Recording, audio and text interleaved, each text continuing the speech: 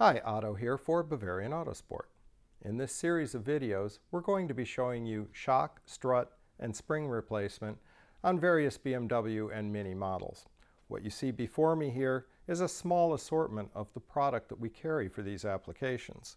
We have the various Bilstein products, Koni products, as well as installation hardware to include spring seats, upper mounts, strut mounts, dust tubes, and compression absorbers, and the key player in this party, which is the spring compressor.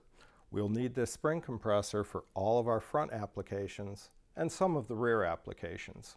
We need to compress the spring to be able to take the upper mounts off. Everything you see here and in the video is available in our online store at BavAuto.com. Now let's go ahead and get to today's video. In this video, we'll be installing shocks, struts, and springs on a BMW 3 Series E46 chassis. We'll be specifically installing the Bilstein PSS-10 adjustable coil-over kit. However, what you see here will be applicable to a standard shock and/or spring installation on this chassis. All right, now here we are with the vehicle lifted, and again, this may very well be with a jack and jack stands. We do need the suspension hanging. We can't use ramps. We have the wheel off. And what we're going to be doing in order to remove the shock or strut housing is the pinch bolt here, the sway bar link here, and really, aside from the nuts up top securing the upper mount in, at that point the strut assembly is ready to come out of the vehicle. We'll have a couple other points to take care of while we're doing this, but we'll get to those as we move along. So the first thing I'm going to do is disconnect the sway bar link, which is coming to the strut housing right here.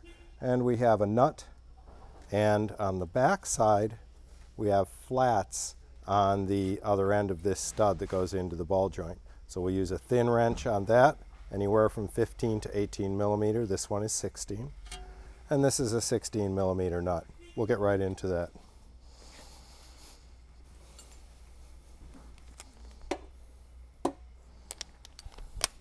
Now, I am going to use air. You can certainly do this by hand. The air just makes the job faster. Verify which way we're going here. On the nut. And hold the flats with the wrench. And there we go. We're disconnected there. Now the next thing is the bolt on the pinch clamp here. Now this pinch clamp mounts the complete shock assembly into the hub and spindle. That's the only thing holding this pinch here, is the only thing holding the strut tube to the lower section here. Now this will be common to this chassis, the E46, as well as the E39 5 Series is very similar to this, a similar pinch assembly to this. E46 3 Series is a similar installation, but instead of the pinch, the strut actually bolts to the back side of the spindle and hub assembly instead of this pinch clamp. But otherwise, once you remove the bolts, it disconnects from the assembly, and the rest of the procedures are very similar. Let's go ahead and take care of this bolt. Okay, now as I noted, we're going to remove the bolt on the pinch clamp. Again, normal hand tools, or we will use air on this. Make short work of it. Okay, now you noticed as the bolt came out, the pinch, or the whole hub spindle, actually lowered on the shock. You can see where it was up here. So this is ready to pull out. Our next stage is to loosen and remove the 3 nuts that secure the upper mount into the chassis. We'll show you that in just a second. Here we are under the hood at the strut tower, as we call it. We have our 3 fastening nuts for the upper mount. We're going to remove these nuts one at a time, and then we'll lower the strut assembly down through the fender well. Now as I loosen this last nut, I am going to hold up on the suspension assembly so it doesn't just fall straight down. We'll pull the nut off and gently lower the assembly so that we don't shock anything. And now we'll come back underneath and physically remove the strut. All right, now we've got our upper 3 nuts removed and the whole strut assembly is loosed from the top. Now we'll just pull the strut tube out of the clamp.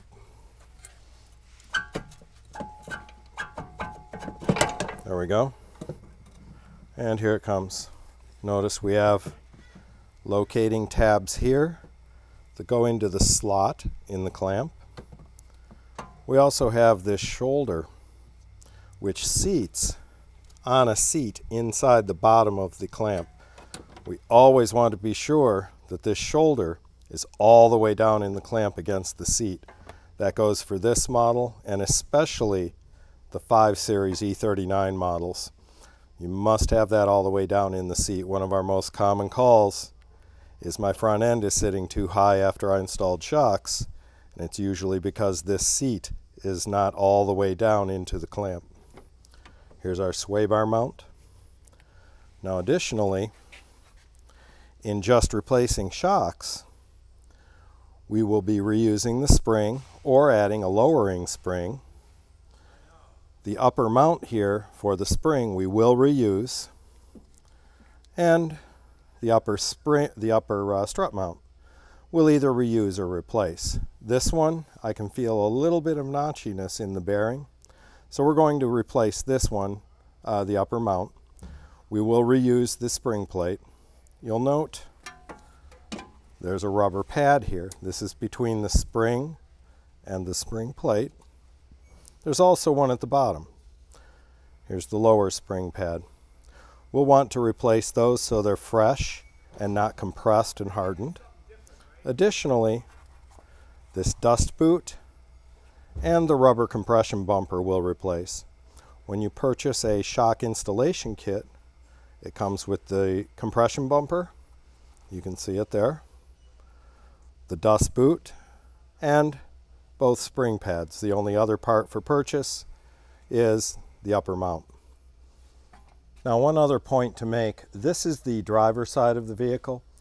On this particular vehicle that has bi-xenon headlights, or if it has adaptive headlights, there's a link that goes from the control arm here to a box right up on the chassis here with a physical link between and an arm. We'd want to disconnect the link from the control arm and just move it out of the way before we do the removal of the strut so we don't stretch and break the link. Again, disconnect the bracket of the link from the arm, push it up out of the way before we would physically remove the strut, because now we're hanging lower than we were before and it would stress the link and possibly break it. Now we're basically ready for cleanup and to do the reinstallation. Okay, now we have our new Bilstein PSS-10 assembly that we're going to be installing in this vehicle. We have it already assembled, the shock unit, adjustment collars, wear pad, the spring, the dust boot, our original equipment spring plate, a new spring rubber, and a new mount. You can see this mount is quite a bit stiffer than the original one. And our adjustment collar. And here's that shoulder that's going to seat all the way down in the clamp. Now we'll install this just like the other one that we took out. Now note on the bench we adjusted both the left and the right side to be the same number of threads up from the bottom, so when we start both sides will be at the same ride height. Once we have the vehicle on the ground, roll it back and forth, check the ride, then we'll determine if the vehicle needs to go higher by raising these or lower by lowering. These two collars lock against each other. The top one is the actual adjuster, the bottom one is the lock, and they just turn against each other to lock. For adjustment, we loosen the lower collar, thread it out of the way, turn the top collar where we want it, hold it with the tool, turn the bottom collar up, and tighten it against the top collar, locking them together. For reference, you'll notice there's no alignment pins, but this one does have an L. There's a left and a right. This L will line up with the slot in the collar. the same way the pins did that were on the original. So take note of that.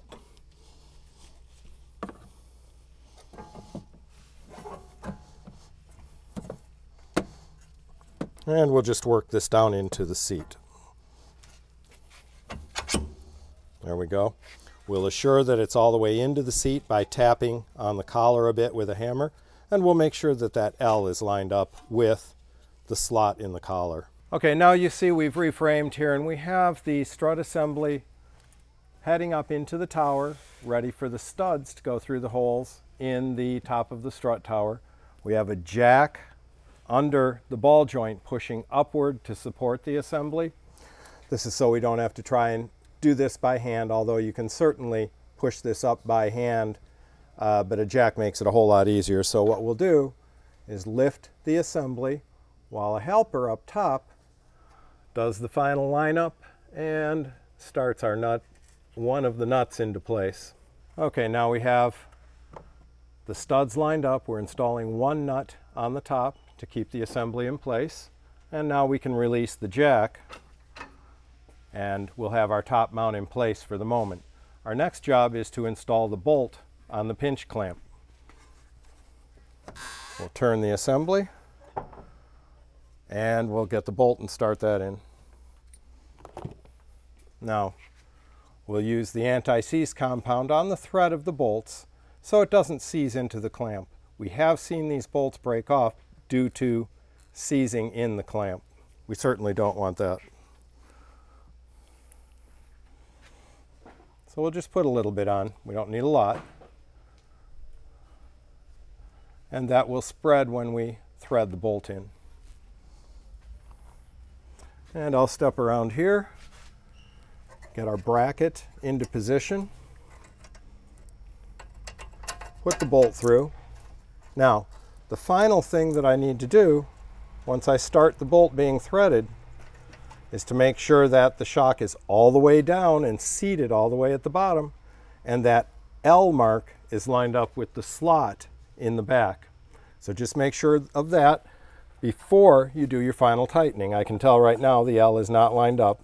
I'll come around from the rear, line the L up, make sure the shock is all the way down, then we'll tighten the bolt. Torque this to the final torque, what the Bentley manual says for value. Typically these are about 80 to 90 foot-pounds on torque for most applications. So we have the bolt tightened, our alignment mark on the back lined up. We're all the way down in the seat. We'll put our 3 nuts on up on top. We have one just holding the upper mount in place right now.